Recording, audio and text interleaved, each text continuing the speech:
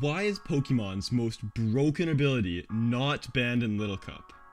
In every big competitive tier, there are rules. Some rules are Pokemon, and the point of the tier. Use mainly legendary Ubers, use bad fully evolved Pokemon or decent midway evolutions with the Violet, use baby Pokemon, all those for example. Other bans are for moves, mostly for luck reasons. Guillotine, Sheer Cold, Fissure are all just basically luck, which isn't really skill based.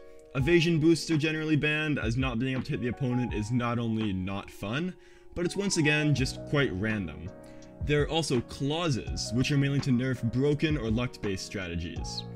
Freeze and Sleep claws are common, which allow only one Pokemon per team to be frozen or slept, as those two statuses are frankly overpowered.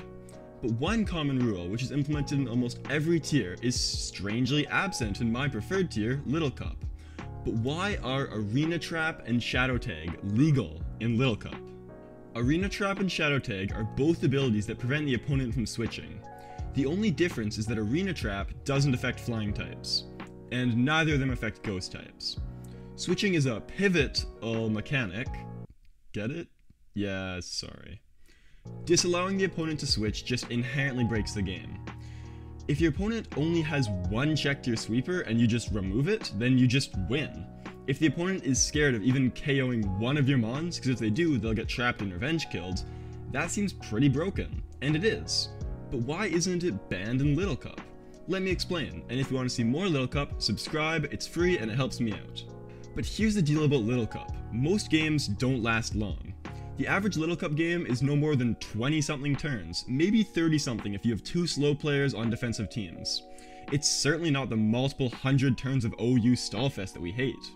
So in LittleCup, is switching in a mon to trap and KO just one Pokemon really that overpowered, when you could just switch in any other mon that can also 2 to 3 hit KO almost any mon in the other team?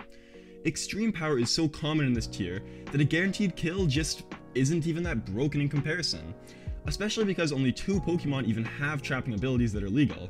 Trapinch, which is hella slow, but it does hit like a truck, and Gothita, which is so frail, it basically has to outspeed the other Pokemon to not get one-hit KO'd itself. Both these mons are good, and almost all of that is admittedly due to Arena Trap and Shadow Tag. Also, Diglet was legal, but it was banned for being too good.